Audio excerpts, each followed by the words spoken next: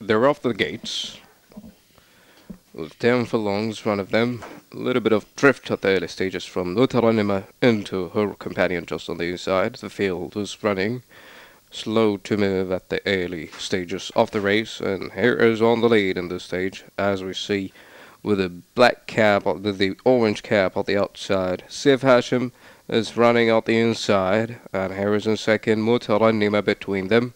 And from outside, here comes, from the rest of the field, Izzil Hasna, and here is she, Matna Sahab with the yellow silks running directly to the field. Assad is all the way out, an occupation position for him as the field is crossing together with a brilliant stage off pace in this stage.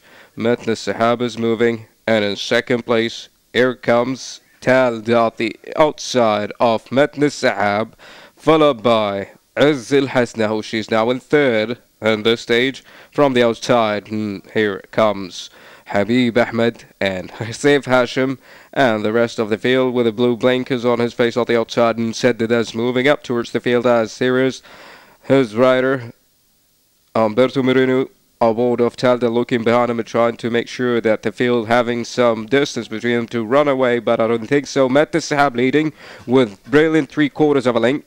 And here comes the rest of the 1600 meter mark, ready to go. Saif Hashim directly to the lead in this stage with a brilliant exhilarating as they feel turning to home. Saif Hashim is moving up. Emmanuel is pushing his horse and he responding as they drift home. And he goes home early in this stage. Matna Sahab is in second next to the rail tide, trying to chase in. I don't think so. Saif Hashim moving up towards the lead, and Matna Sahab is just out there stuck in second place as Saif Hashim goes home with a brilliant ride from his rider Emmanuel by Galtov, the Irish horse out of Murzafa, trained by Abdul Ali.